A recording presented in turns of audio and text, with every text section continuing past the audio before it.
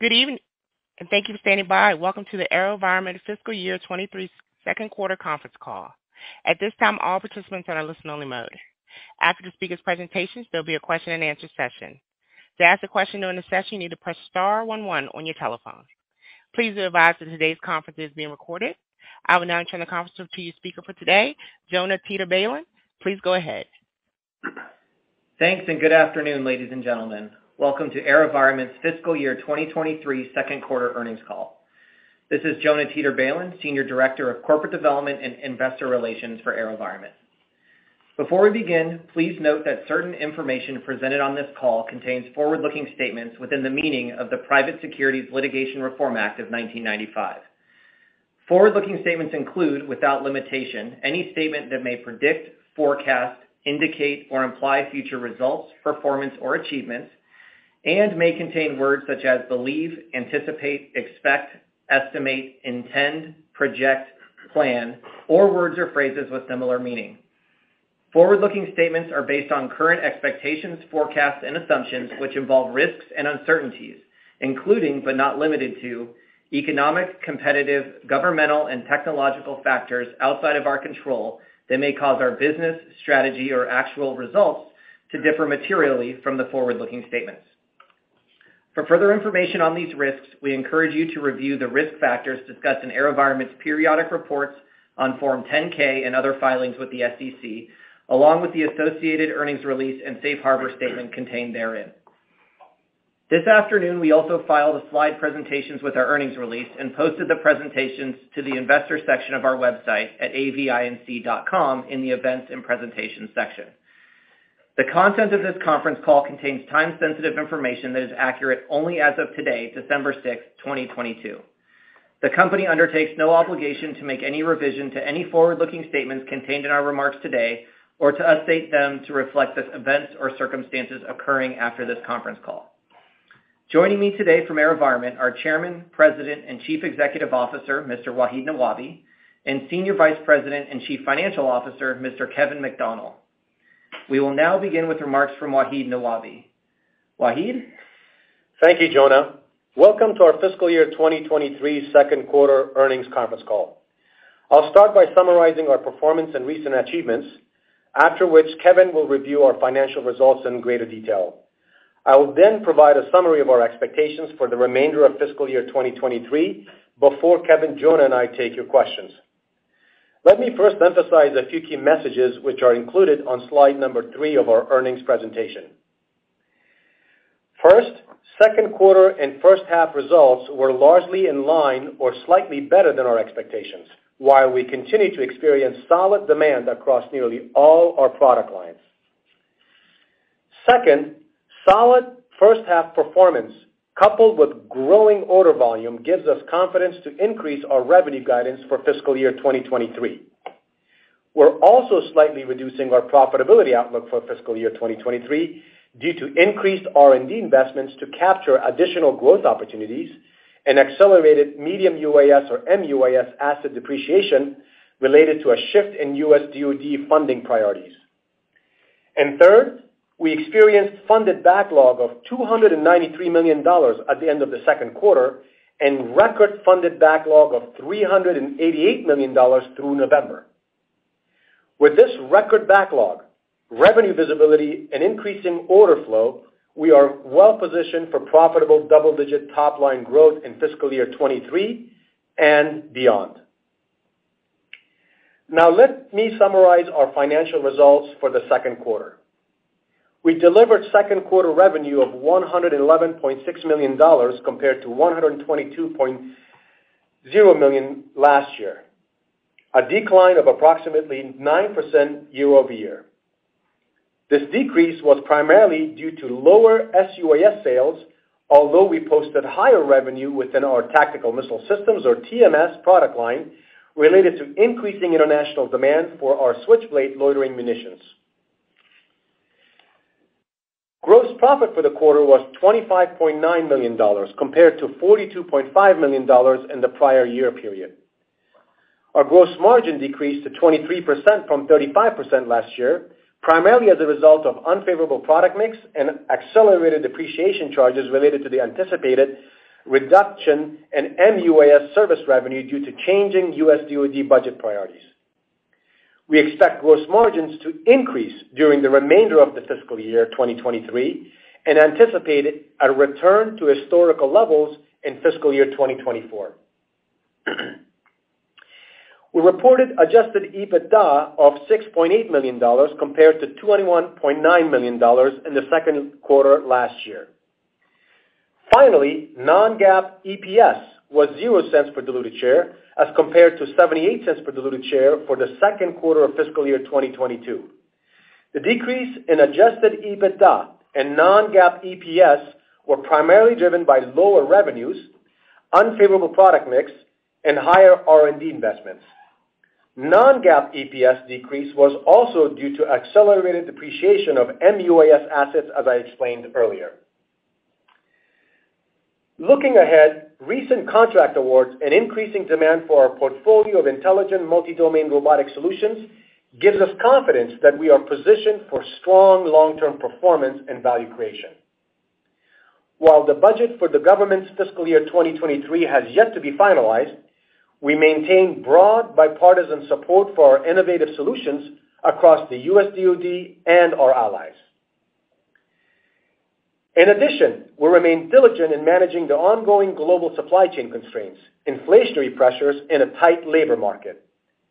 While the entire industry is dealing with these issues, we believe AeroVironment has taken the right actions to minimize their impact.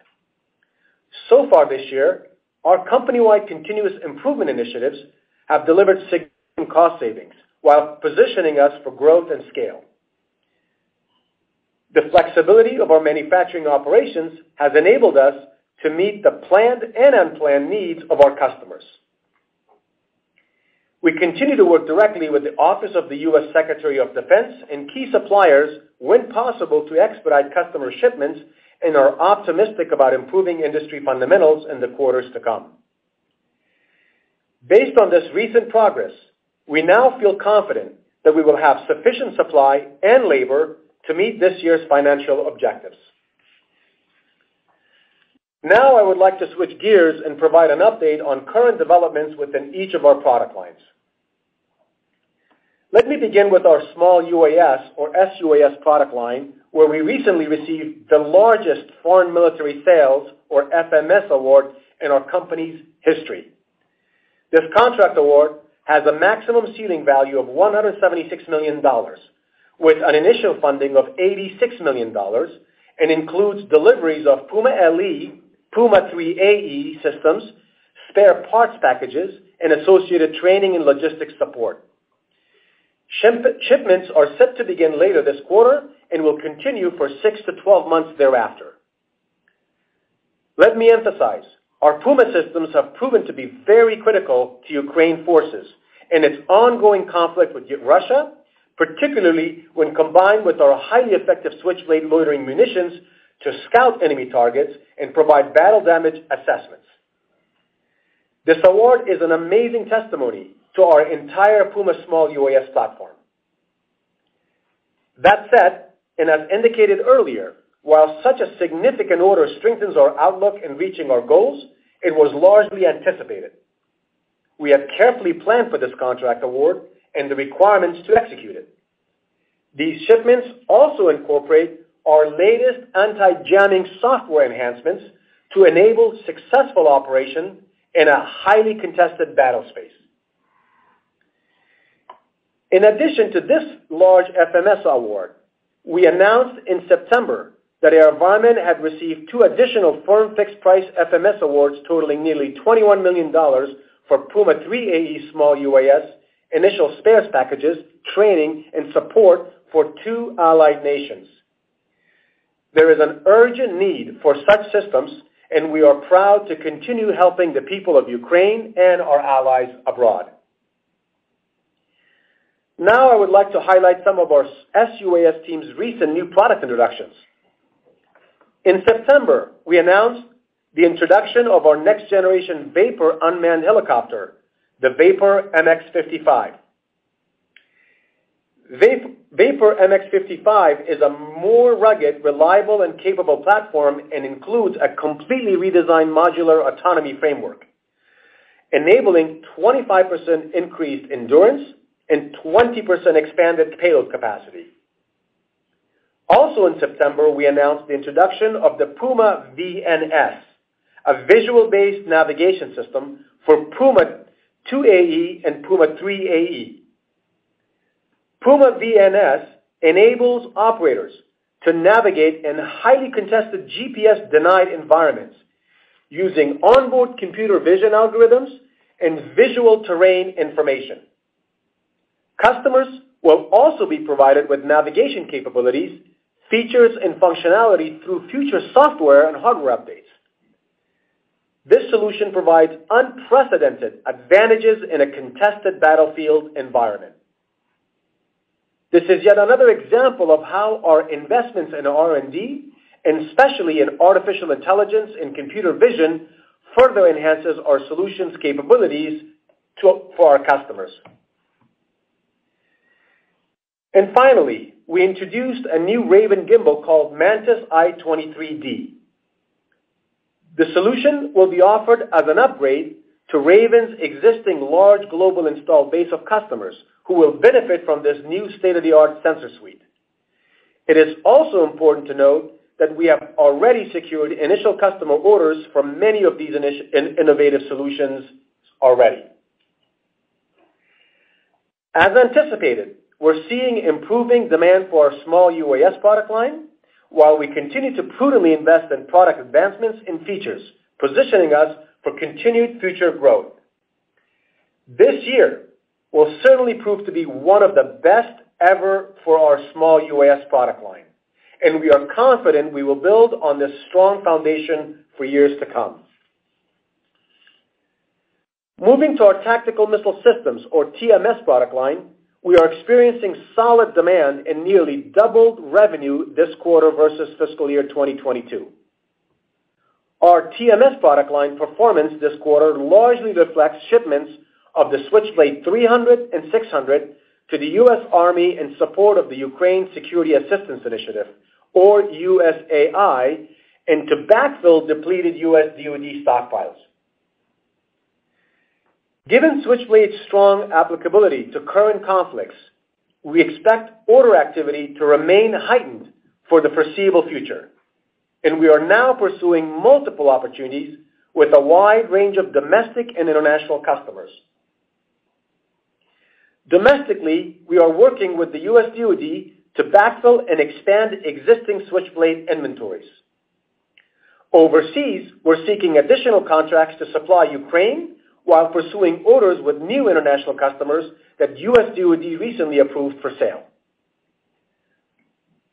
We continue to receive positive feedback that AeroVironment's solutions are highly effective and best in class.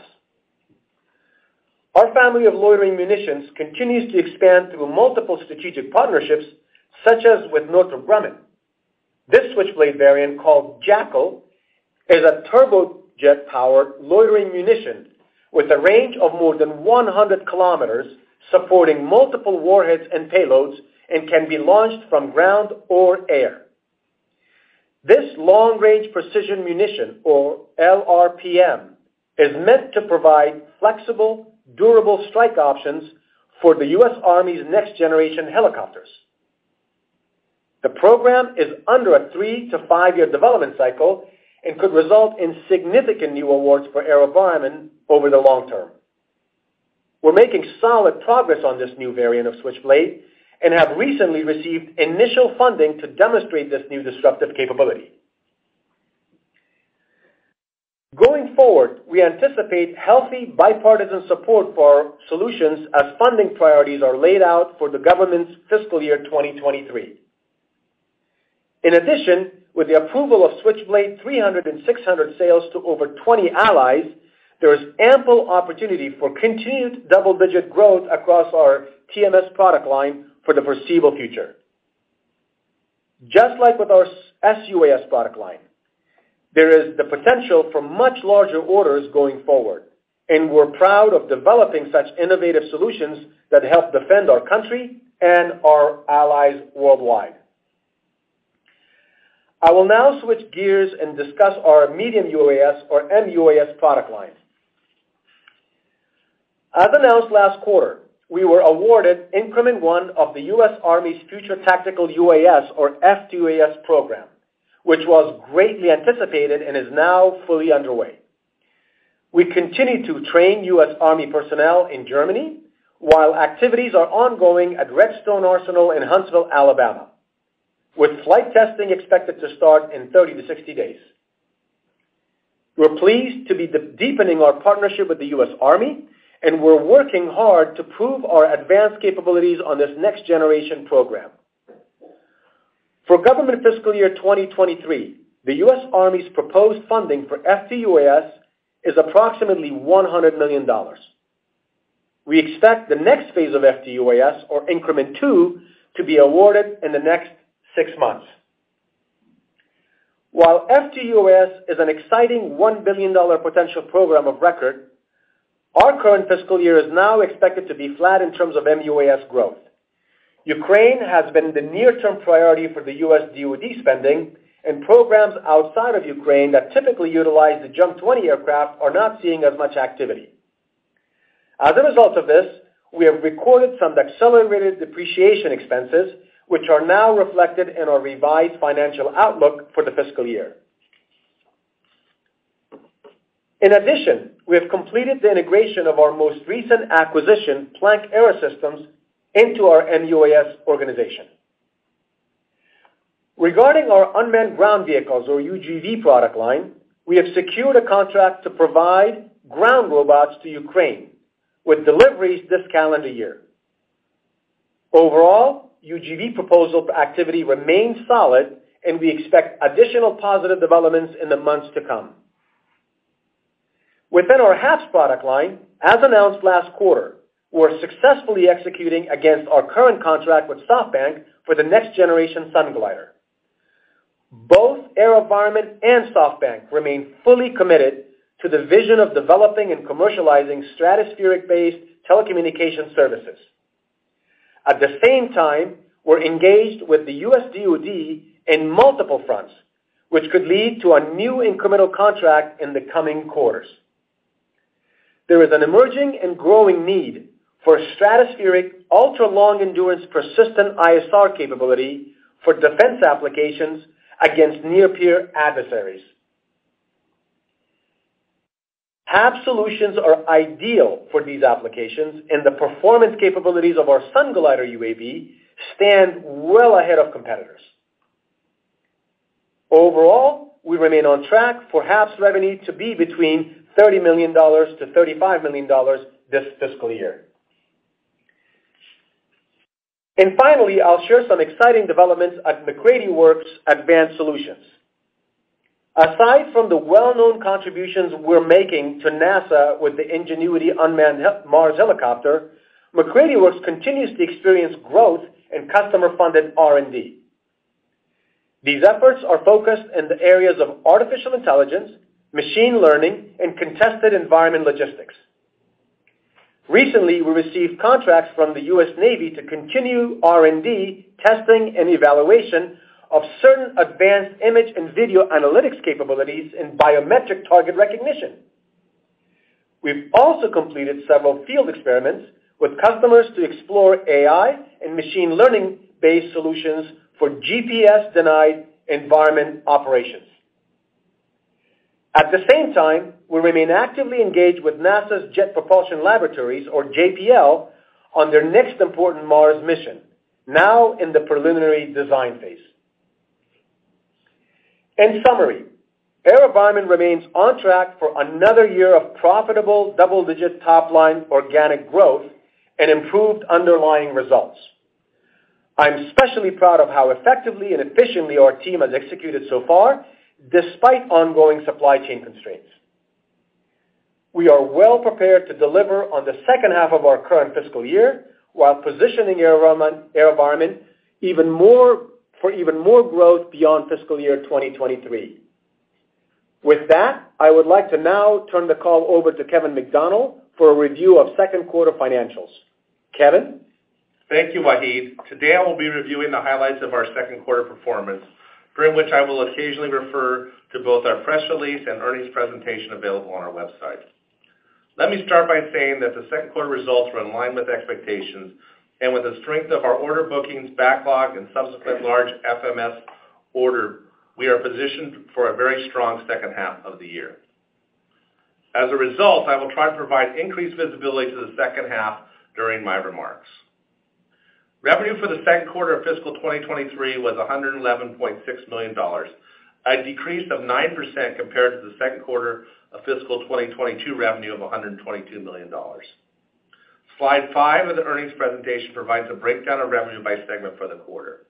Our largest segment during the quarter was Tactical Missile Systems, or TMS, which contributed $31.1 million of revenue compared to $18.4 million during Q2 of last year. This increase was driven by a higher level of TMS manufacturing activity in the quarter, which was recognized based upon revenue over time accounting. Our small UAS business finished the quarter with $26.7 million of revenue, down from last year's $54.7 million. The lower revenue in the quarter result of order timing, and we expect a very strong second half of the year for SUAS given the large FMS order received after the end of the quarter. We also continue to see growing demand for upgrades and add-on products from both U.S. and international customers. The medium UAS segment finished the quarter with revenue of $27.3 million, a 3% increase compared to the second quarter of FY 2022. We expect increased product sales of the MUAS Chum 20 in the second half of the year. However, we do anticipate a reduction in COCO's sites service revenue as overall MEUAS program is reducing the number of sites operated. Our HAP segment contributed $9.1 million in Q2, a decrease from $10.3 million in the prior year's second quarter. Revenue from the other segment increased year over year to $17.5 million versus $12 million in last year's second quarter. Most of the growth in other came from our McCready Works business, which has seen strong demand for both classified and unclassified DoD customers, as well as jet propulsion labs. Turning to gross margins. Slide 5 of the earnings presentation shows the mix of product versus service revenue. For Q2, we saw a product mix of 56% compared to 58% in the second quarter of last year. We anticipate a shift back to the 70% product and 30% service mix during the second half of the year based upon expected significantly higher SUAS product sales and a shift of the medium UAS business to increase product sales. Slide 6 of the earnings presentation shows the trend of adjusted product and service gross margins, while slide 12 reconciles the GAAP gross margins to adjusted gross margins, which excludes intangible amortization expense and other non-cash purchase accounting items.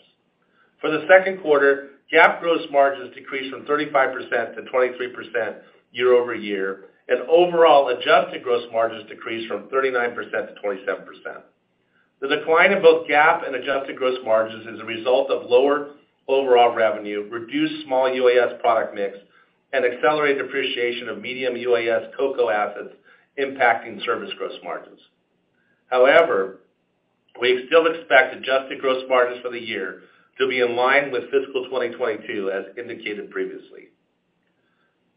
I'll now provide some additional detail on adjusted gross margins during the quarter. Adjusted product gross margins for the quarter were 38% versus 48% in the second quarter of the last fiscal year, primarily due to lower SUAS product mix. In terms of adjusted service gross margins, the second quarter was at 12% versus 27% during the same quarter last year, primarily as a result of lower MUAS margins following the accelerated depreciation charges of $4.5 million due to the anticipated site reductions mentioned earlier. We also expect additional accelerated depreciation of approximately $2.5 million in Q3.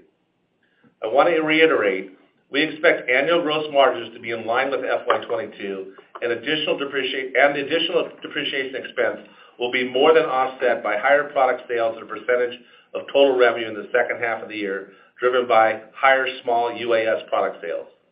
Further, we expect product gross margin in the second half of the year to be in the low to mid 40% range. Now turning to GAAP earnings. We had a net loss for the second quarter of $6.7 million compared to a net income of $2.5 million in last year's second quarter. The $9.2 million year-over-year decrease in net income was due to $16.6 million in lower gross margin due to lower sales volume, unfavorable product mix, and MUAS accelerated depreciation. In addition, R&D investments increased $2.3 million in the second quarter of fiscal 2023 versus the same period last year. Interest expense was $0.9 million higher over last year, and equity investment losses were $1.6 million higher versus last year. These items were partially offset by a decrease in SG&A expense of $1.2 million and a $10 million reduction in other expense. As a reminder, in last year's second quarter, we recognized a $10 million litigation settlement charge that was recorded as other expense. In terms of adjusted EBITDA, slide 13 of our earnings presentation shows the reconciliation of the GAAP net loss to the adjusted EBITDA.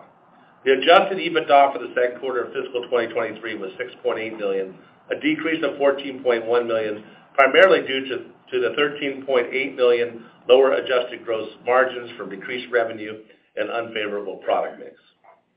Given the strong revenue and gross margin outlook for the second half of the year, we expected our adjusted EBITDA in the second half of the year to be significantly higher than the first half and the same period last year.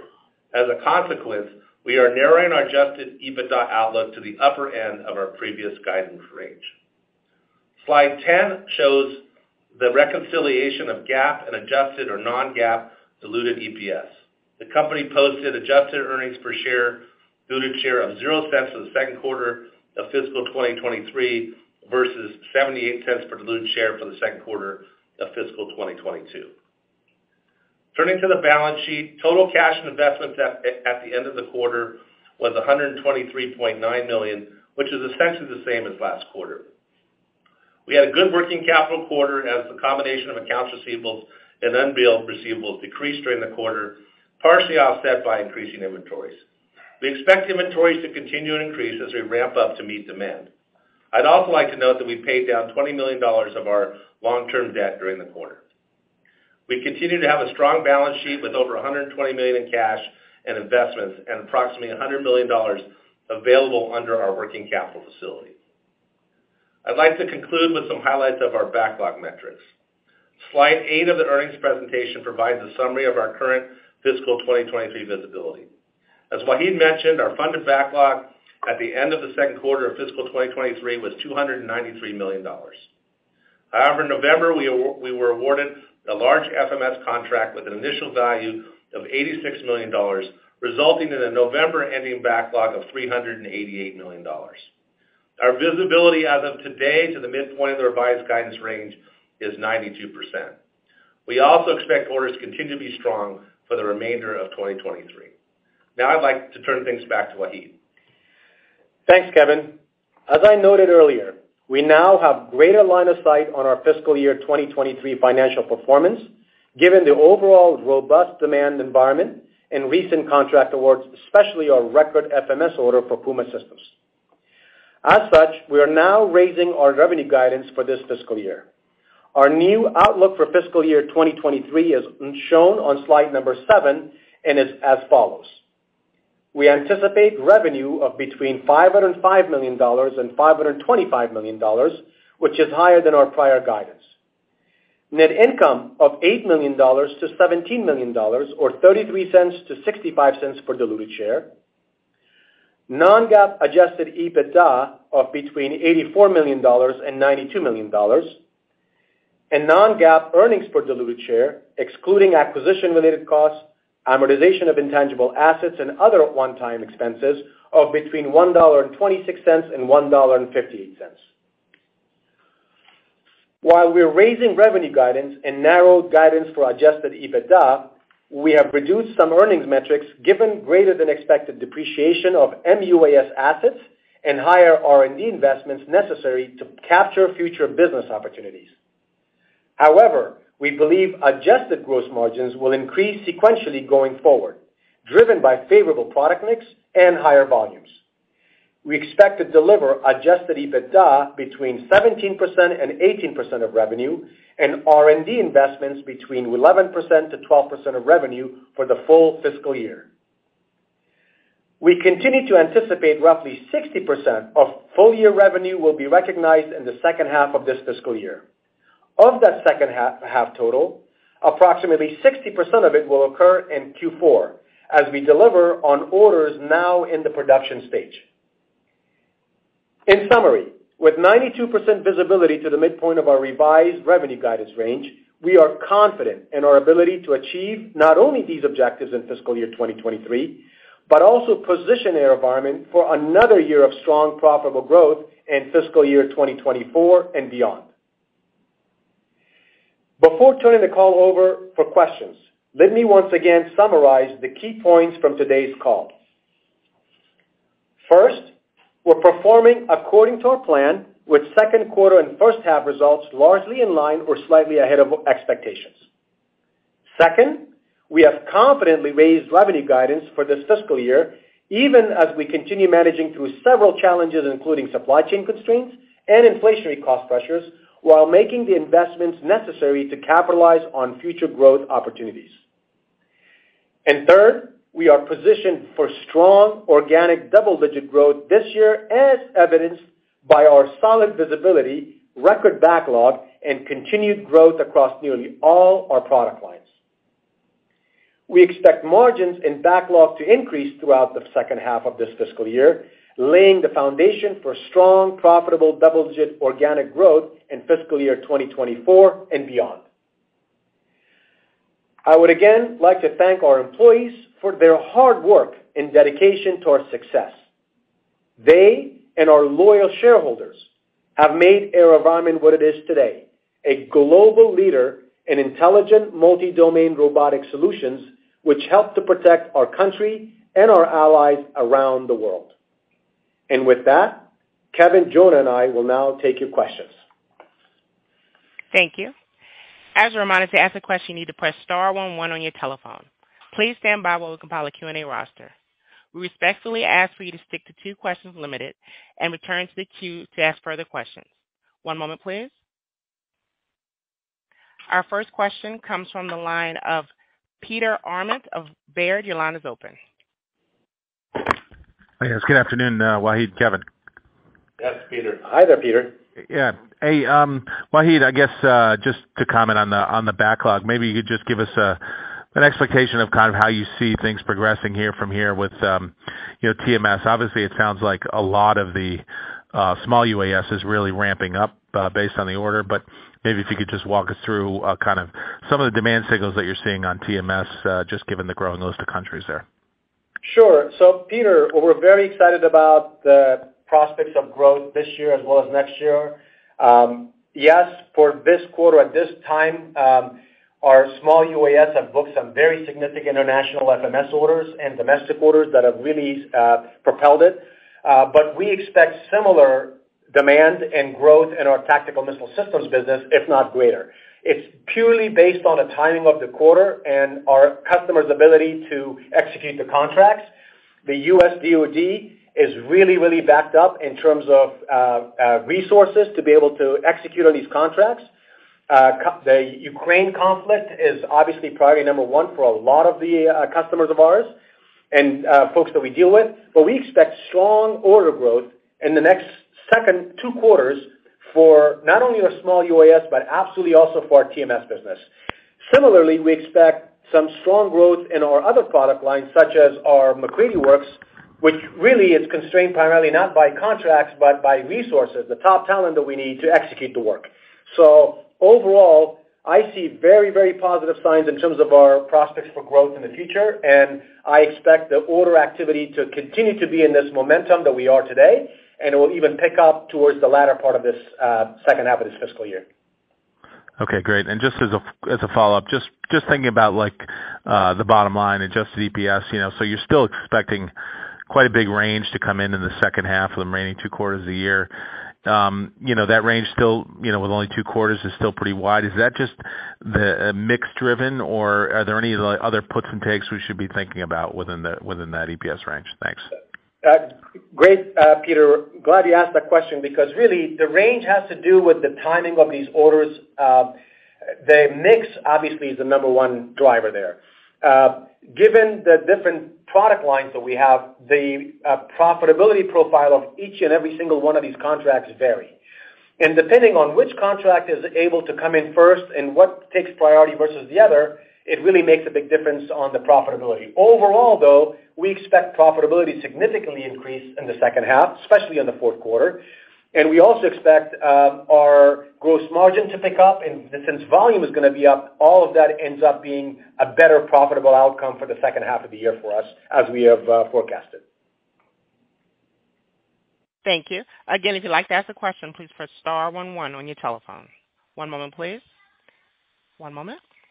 Our next question comes from the line of Austin Moeller of CFG. Your line is open.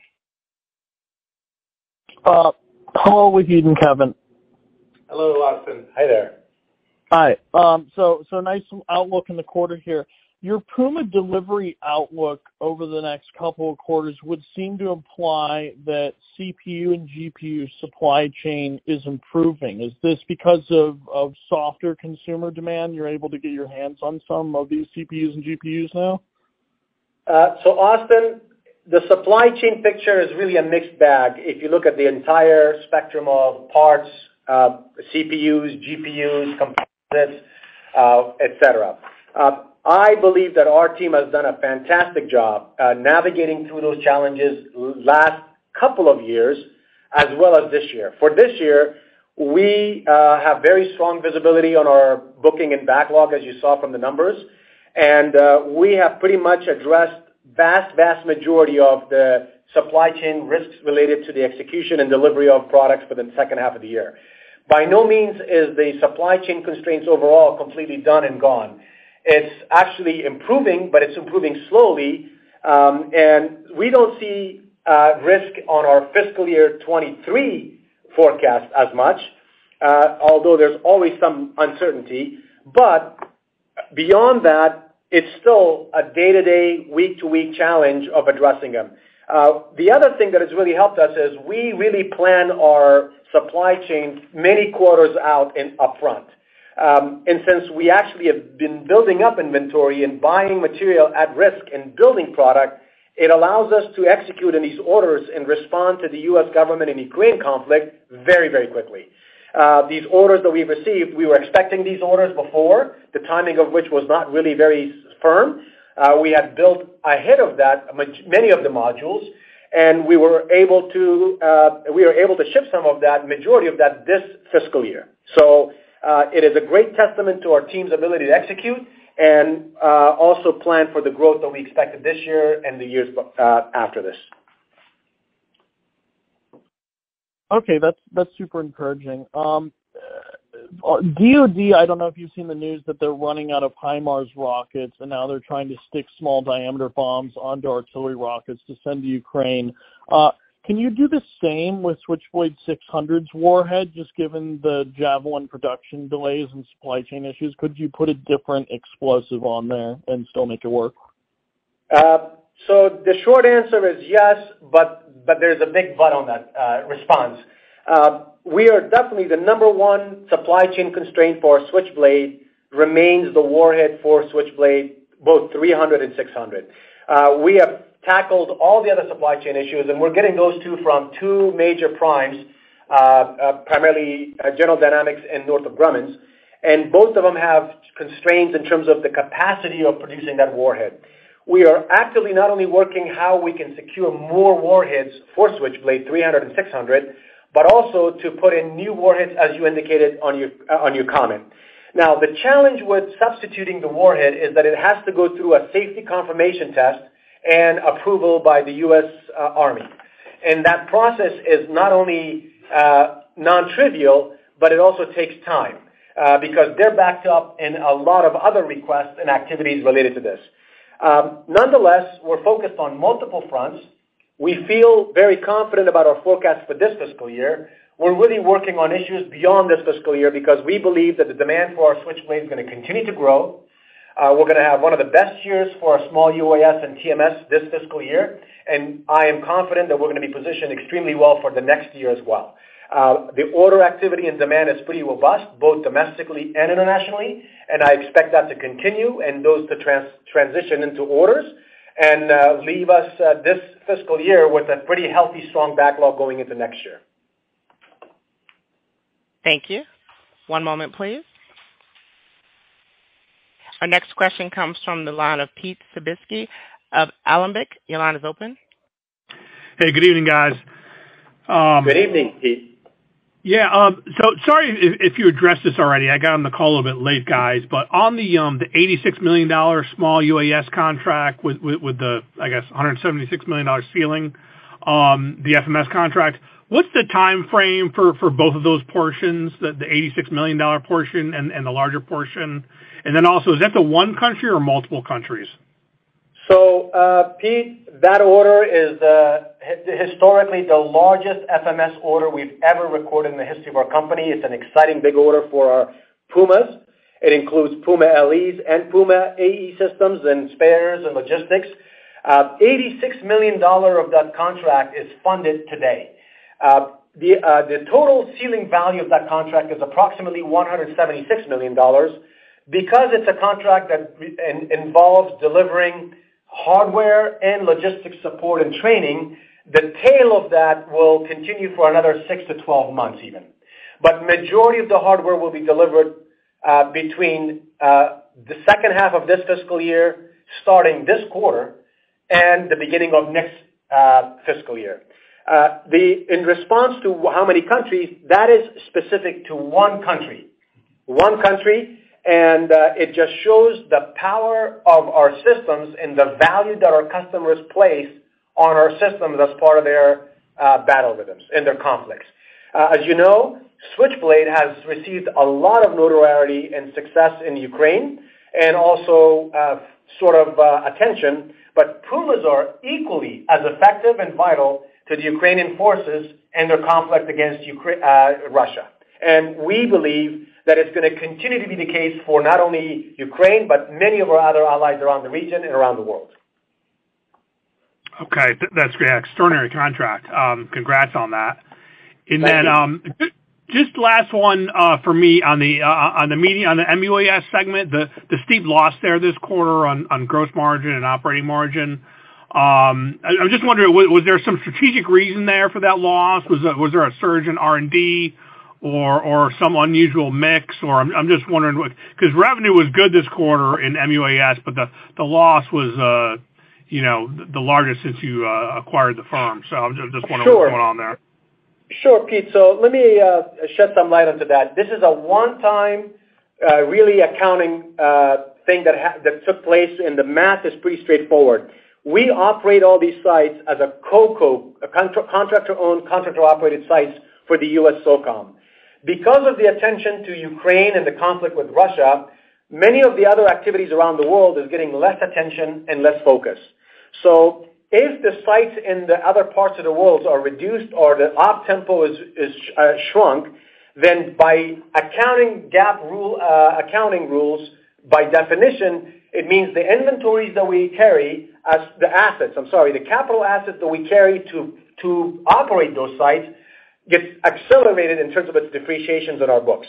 That charge is directly a result of that. We still feel very solid and confident about our MUAS business in the long run. As I said in my remarks, we won Increment 0 and Increment 1 contract for FTUAS. We're performing well against that contract. We've already started training the U.S. Army forces on those. We have shipped the product to them, and we're looking forward to Increment 2 award, which there is close to $100 million in the U.S. DoD's budget for government fiscal year 24. So long term, we feel very strong about our MUAS business and its prospects for growth, both domestic and internationally. That was a one-time accelerated depreciation that resulted as a result of the site reduction in Right. It was $4.5 million, in case you missed it in our comments, of accelerated depreciation in the quarter. And even with that, we still believe we're going to hit our gross margin targets for the year. Yeah. Okay, that's great. I appreciate the color, guys. Thank you. You're welcome. Thank you. You're welcome. One moment, please. Our next question comes from the line of Brian Rutenberg of Imperial Capital. Your line is open. Yes, thank you very much. Just a couple follow-ups real quick. In terms of operating expenses, can you give us a little bit of guidance for third and fourth quarter, how they look versus second quarter in terms of R&D and SG&A? Maybe give us directionally, flat, up, down from the second quarter levels. We don't normally give that level of guidance, but as Wahid indicated, I think we're at 11 to 12% R&D for the year. And generally, we usually try to level load our in R&D throughout the year because of capacity of headcount and resources. So you don't usually see a major increase or decrease on a quarterly basis in our R&D spend, Brian, in general. Great. You talked about 11 to 12% R&D. SG&A as a percentage, it should drop from second quarter level to. Okay, great. I mean, Thank you it's the same situation. Your SG&A expenses aren't going to bump way up with revenue in the next couple of quarters.